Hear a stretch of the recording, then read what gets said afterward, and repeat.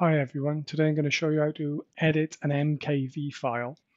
Normally, when you've got a file of this type, which ends in .mkv, if you right-click, go to Properties, and go to Details, you cannot take the name or the title or any information out of here.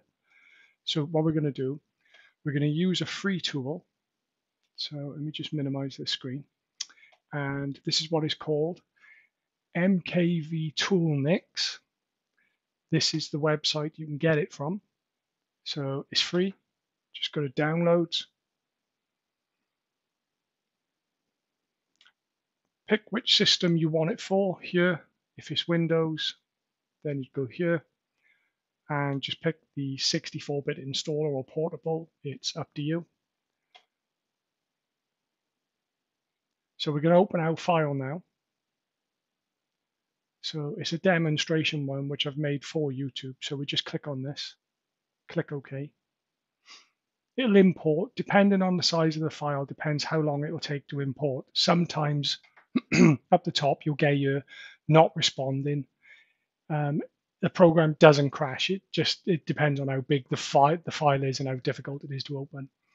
But if you go to here, this is where the title is stored. Now you can either change it to something else, or you can just remove it. If you click Remove Element, then click on Header and Save.